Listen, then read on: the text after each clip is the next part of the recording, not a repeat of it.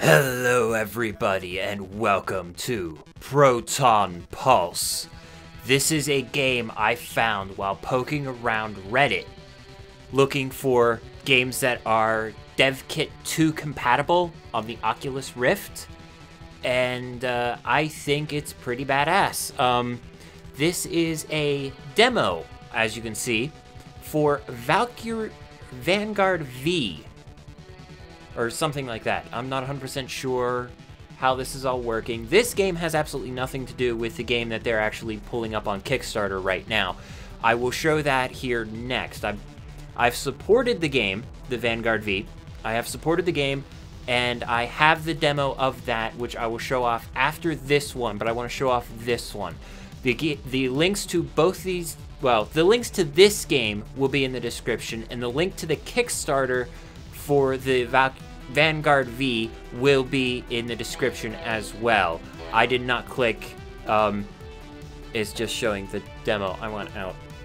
Come on, go away. Thank you.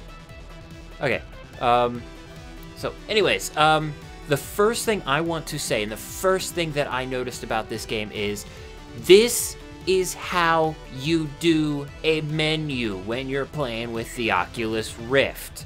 Seriously, all the developers that are actually playing with the Oculus Rift, are developing for the Oculus Rift, take note, because this is how you make a menu. The menu stays put and you can look around it. That's how you do it. Alright, so let us start this game. And I really like the graphics. I like this whole spacey thing. Alright, so what is this game? Well, think Breakout, the old Breakout game where it was a two-dimensional game, but you had the paddle at the bottom that went back and forth, and you bounced a ball to break bricks. Well, that's what this is, just 3D, and you use your eyes, really, to control your paddle, this glass thing that's in front of me right here. I'm not using the mouse or anything, I'm just using the paddle, or I'm just looking around, there we go, for, you know, just to move the paddle. I can click on things. I have to use the mouse to click, but that's pretty much it. That's really the only user controls in there outside of, holy crap, that was fast. that was unintentional. Anyways, yeah, the only other control is the control button, and that's to hard reset the, like, look where you're looking. So it will automatically recenter if you hit the control button. It does that every time you start the game. Boop. So that's, holy crap. Yeah, and there are boosts, kind of ish. Like I have guns for my paddle now. I'm trying to get the ball over, but it's not working. And I think the red ones explode. Yes, they do. Alright, this is getting easy after like the 12th time I played this game. I really enjoy this game. This was a very well-made game. This is probably a perfect example of what the Oculus can do visually. Wow. And just experience-wise in general. I think this is a really good example of what it can do. And I'm really enjoying it. Now, I mentioned in the unboxing, I guess I can call it, video, about the ghosting problem. I have looked into how to fix it, and a lot of what I'm hearing is about the refresh rate. The Oculus Rift having its very strange screen, its phone screen, is 75 hertz refresh rate. And I've got a lot of helpful people pointing out in my comments that I have to switch the refresh rate to 75 hertz to get rid of the ghosting. I looked into it, and by default, my video card set the refresh rate to 75 hertz. So my NVIDIA cards, I forget, what model of NVIDIA card do I have? I forget. but my video card automatically detected what kind of screen it was and automatically adjusted it accordingly. Oh, I hate it when it does that. Bounces back and forth like that. I always had that problem in Pong. Boop. Oh, I got lasers. But anyways, so it was set already to 75 hertz, and then I went into I went into the settings of Euro Truck Simulator, and Euro Truck Simulator was set to the refresh rate of the screen it was on. And of course it was on the Oculus Rift screen, and it knew it was on the Oculus Rift screen because it didn't go to my main screen by default. But I set it to 75 hertz manually, just to, you know, check and make sure. And no, I still had the ghosting problem. Now, I'm hearing that other people aren't having the ghosting problem. Now, that might just be because they don't notice it. I was specifically looking for it, I admit. Boop. I'm really enjoying this game. So let's stop talking about the refresh issue, and let's talk about the game. I'm not noticing the ghosting issue in this game that much, but I think that's because of the way the game is colored, how the colors are all really bright and flashy. I think that's what I'm seeing here. Boop. And I'm really liking this music. I really, really do. I'll shut up for a moment and let you hear it.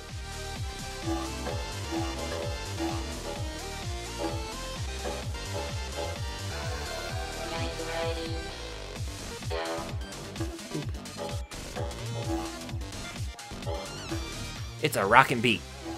Wait, did I say that right? I have no idea. I'm out of touch with today's lingo. The only reason I even have a clue what's popular in music today is because of Weird Al's new album. Alright, I've never played this level before. But yes, I would recommend checking this out if you have the Oculus Rift. It's quite enjoyable. It's compatible with the Dev Kit 1 as well. There's a specific version for the Dev Kit 1. So if you have either of the Oculus, I would highly recommend getting this game, because I think this is actually a pretty good example. Oh yeah, apparently it gets sick of me. I don't know what it's doing right now, I really don't. Oh, it's like a paddle ball. Apparently after a certain amount of time, it gets sick of me, you know, taking too much time, and it kind of just does this paddle ball thing, so I can win easily. I don't know. But I'm quite enjoying this game. Like I said, I highly recommend it to anybody who wants to see what the Rift can do. And I would point this out. I did mention that I do get pretty seriously motion sick, to the point where I can't be a passenger in a car. Not having a problem. Seriously, I've been playing this for, I don't know, half an hour. Not having a problem at all. So it was just Euro Truck Simulator, apparently. Though it might be the ghosting that I mentioned earlier. It's more noticeable in Euro Truck Simulator because they're going for a much more realistic vibe, whereas this game is very retro, very, very colorful. Alright, so let's get on to the game that actually matters, the Kickstarter game. And here we are in Vanguard V, or Vanguard 5, or whatever, but the Kickstarter demo that I got for supporting this game. The Kickstarter link will be in the description. You'll have to check the rewards, the tiers or whatever, to see how much you have to donate to actually get the access to the demo. I did the $16 one, which gave me access to the demo and a digital download of the live game. And you know what? I think this is very much worth it. And I love the reflection. You might not be able to see it in YouTube, but there's a set of eyes in the sky in the reflection, and there's a reason for that. And that is... Wait for it. Here. And you could just barely see it. Oh, that's actually freaky because I have my hands in front of my face at the same time.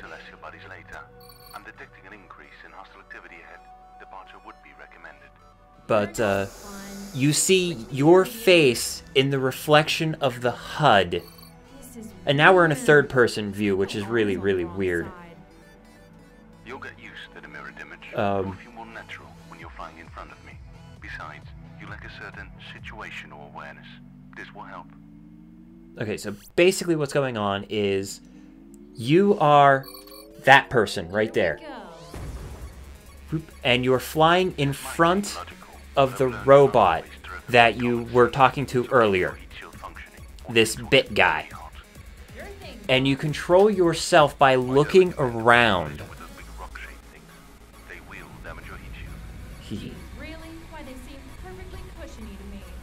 And apparently everybody in this game is a smartass. But, you know, that's okay. The dialogue's actually quite interesting. A little repetitive after the 4th or 5th time you've actually played this game, but I quite enjoy it. Oh, I never noticed that before. The meteors are hitting the planet. Alright. These guys, that shoot at you are parasites. Ow. And basically, they're the bad guys of the game.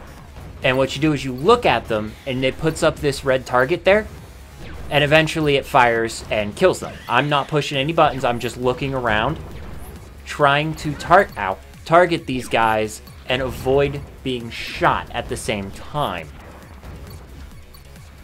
And it's a really interesting concept for a game.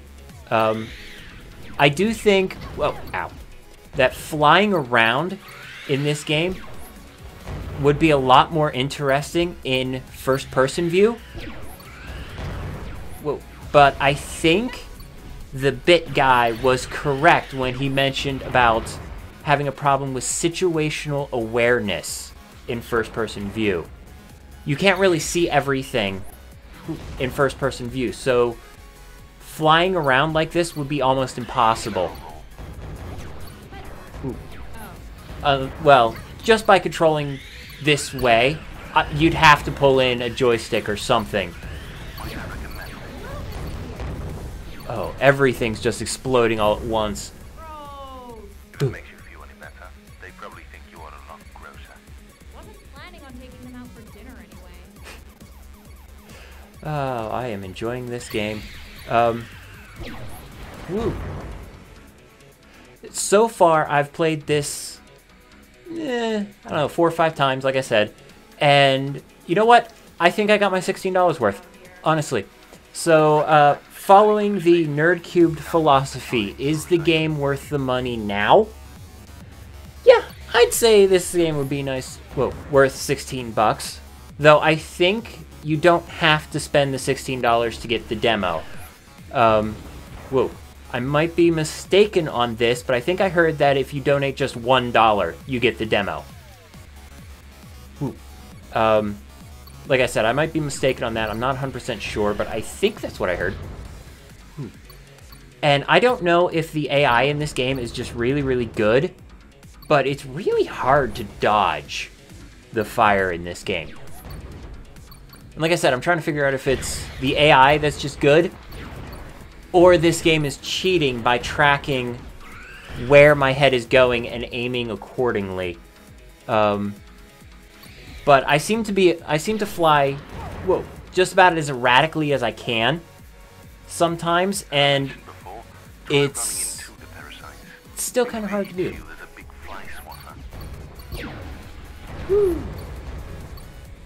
Yeah, you can also run into the parasites and kill them that way. And apparently my bullets go through asteroids. Who knew? Well, probably the guy that made the weapon, but you know, whatever. I tried to dodge that. I failed. Boom, diada. I love the smell of rocket fuel in the morning. If you had spent more time with the training module and less on the information networks, you wouldn't need so much rocket fuel in the first place. This game is so pretty. It is. It is really good. Dangerous levels. Careful. Whoa. Oh! Holy crap! I died! That's a first. Okay. And I guess it resets? Yeah, it resets to the beginning of the level. Okay. This might seem logical, but I've learned you're not always driven by common sense. So keep your heat shield functioning, or things will get very hot. I didn't know that you could die in this game. I recommend avoiding collision with those big rock-shaped things. I never did that before. Whatever. So yes, I would highly recommend this game. If you have a dev kit, the DK1, you know what, I have no idea if this is compatible with the DK1, but if you have a DK2, definitely pick this up. This thing is worth it. I think this shows a pretty good example of how good the Oculus Rift can be.